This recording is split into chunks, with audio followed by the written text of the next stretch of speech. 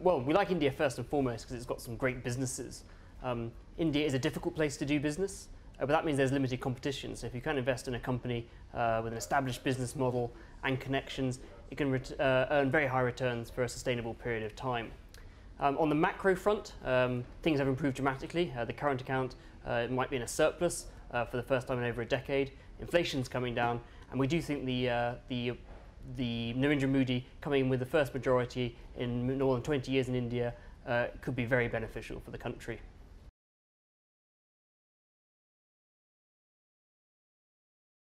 No, we don't think so. We think the technology sector is somewhat misleading because it's made up of so many different diverse industries that have no correlation to each other. So for example, we're invested in Indian outsourcers, which are really geared into a Western improving economy, to Chinese internet companies. So we think it's very broad, and we should actually look at the industry level, not just at the sector heading.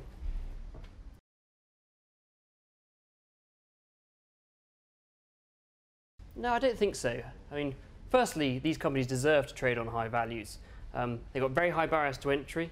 They're rapidly scalable without much capital, generate huge returns, and throw off an awful lot of cash.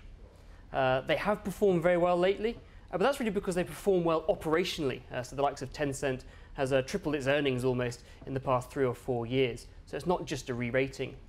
And then finally, spot multiples might look quite high. Take Baidu on 30, 35 times PE. This is a company that we think can see its earnings grow by 4 or 5-fold over the next 5 years. So looking out then, you're paying a low single-digit multiple for a company growing at maybe 30, 40%.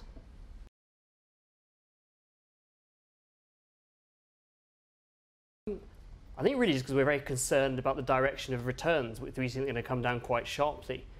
China has been on a massive credit boom. Loans to GDP have more than doubled over the past 3 or 4 years, and that's really been led by the banks. And we think NPLs, non-performing loans, are going to pick up substantially at some point.